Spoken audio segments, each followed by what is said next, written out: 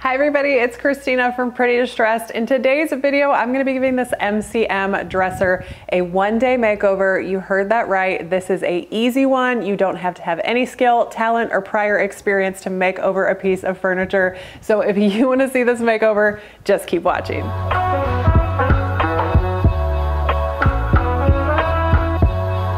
Here is the 6-drawer dresser I'm going to be working on today. This MCM beauty came my way for $50.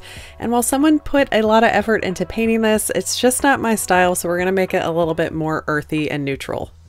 Today's video is sponsored by Beyond Paint. I'm going to be using their all-in-one paint for this makeover. No stripping, no sanding, no priming. It seals and paints all in one process. You guys have seen me do several makeovers like these on my channel, and I still have one of these pieces. It's in my son's bedroom, and for being in a kid's bedroom, it has held up really well. Real life, no staging on this thing, but I finished this in September of 2020, and I could only find these 2 scratches. For a kid's room, that's amazing. You apply this paint with a roller and a chip brush, and there's no sealing, so it's really easy.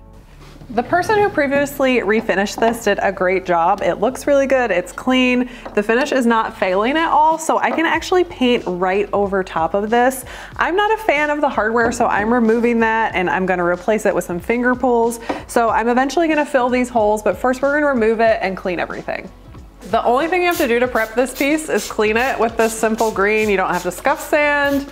You don't have to prime it. So this is a really good paint to use for someone who just wants to get a makeover done fast, and we're not gonna have to seal it. I like to let this set for a couple of minutes, then I'm gonna go in and scrub it with a scrubby sponge, and I'll rinse everything back with some clean water.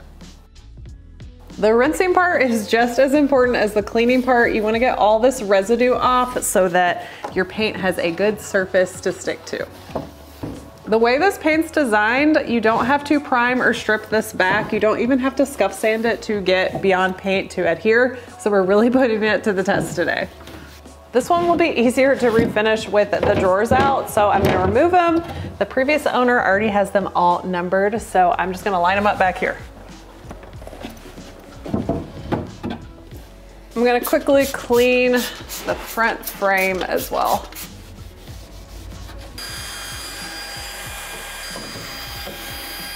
I'm gonna use this heavy duty wood filler, this DAP plastic wood, to fill up my hardware holes. This dries really fast in 15 minutes, so I'm gonna be able to sand and paint really quickly. Okay, I did a test drawer. It is all dry. I was kind of concerned about this black portion because it's raised and it has a different texture than the white pieces. And I'm definitely seeing that line. The paint is drying differently on it. So I'm going to sand and smooth back this black part on the drawer fronts so that it's gonna give me a nice even look across the drawer.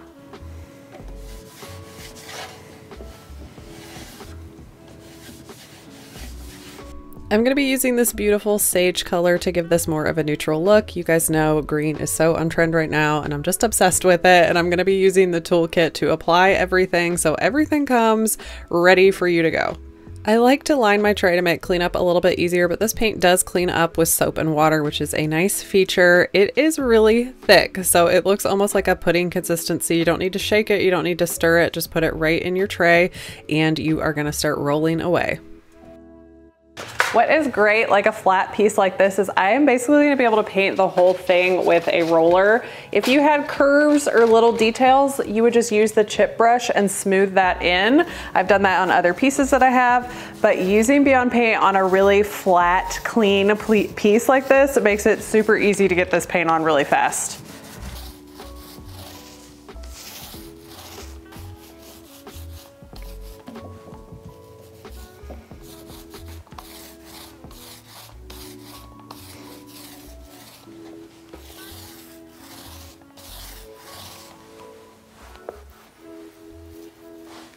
This paint is really thick, and since you're putting it on with a roller, you will see a lot of texture. That will dry down and flatten down. It'll kind of fill those imperfections, which is great. It dries down to a smooth finish, but it is a textured look, if that makes sense. I'll show you when it dries.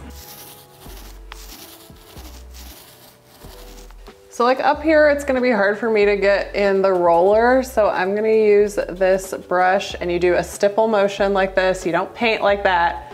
this paint doesn't like that. So you're gonna stipple up in here, and then you can smooth it out with the roller.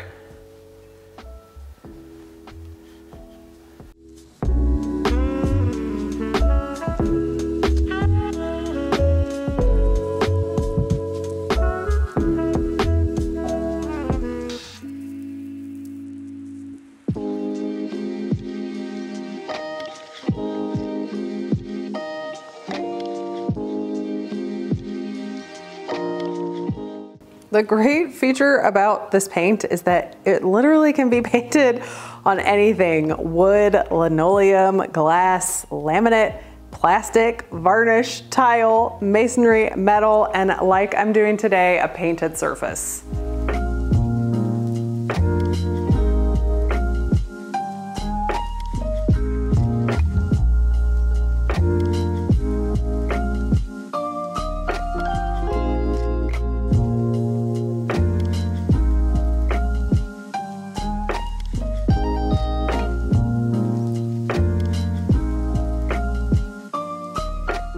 So this needs about 2 to 4 hours to dry. So in between coats, I'm gonna wrap my roller in cellophane so it doesn't dry out.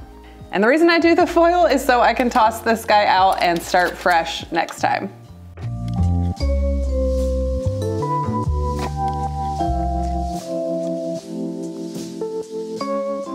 The first coat really primes and bonds to the piece, and then the second coat, when you come in, you get a lot more coverage. And depending on the tone of the piece and how dark it is underneath, you might have to do a third coat.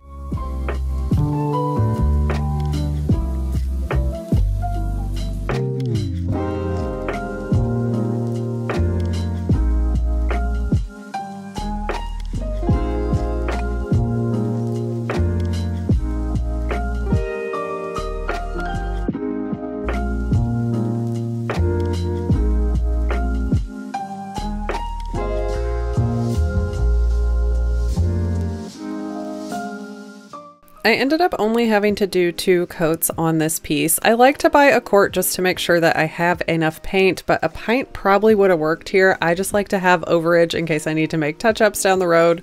While this paint does dry in 2 to 4 hours, it does take 7 days for it to fully bond, so you want to be careful with it up until those 7 days are over, and then it'll take 30 days to cure, so no cleaning until those 30 days are up.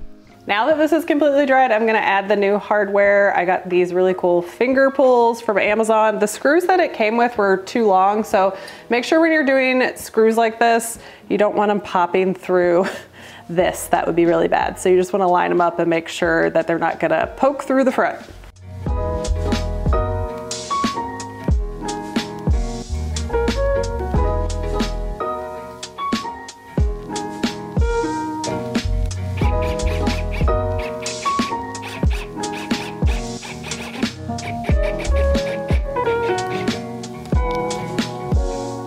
I'm putting these little felt pads right by the screws, and I'm gonna put them on the corners as well so they don't chip up the paint that's on the frame.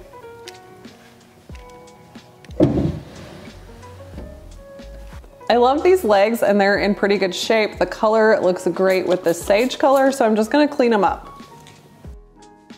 And then I'm gonna rinse them with some water. I have this DAP repair stick. It has a marker on the end, so I'm just gonna take this and touch up any little spots on the feet that need it. Another one-day makeover complete. Just to remind you, here's what we started off with, and here it is now. I really love this update. I love how the color goes with the natural wood legs, and I love the new hardware too. I think it's a nice touch. The best part is this took one day. It was quick and easy and beginner friendly. Let me know down in the comments if you are brave enough to try Beyond Paint. Thanks for joining me for today's furniture makeover. I will be back next week with another project. Thanks for being here, you guys, and I will see you next time.